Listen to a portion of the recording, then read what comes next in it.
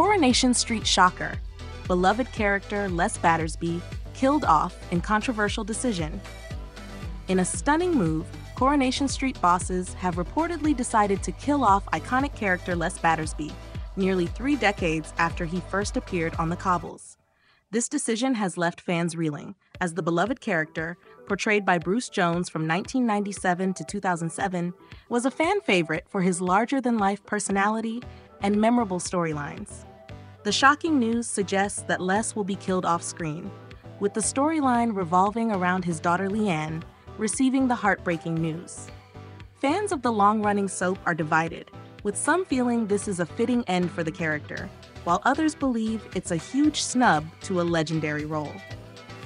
Be sure to subscribe to the channel and hit the like button to stay updated with more details on this developing story.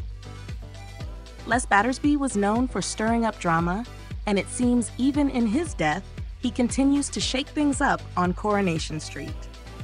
It's always difficult when a show chooses to kill off a character that holds such a special place in the audience's hearts.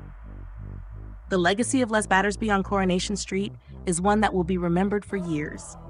And while his off-screen exit may seem abrupt, it's a reminder of how storytelling evolves, even in long-standing shows.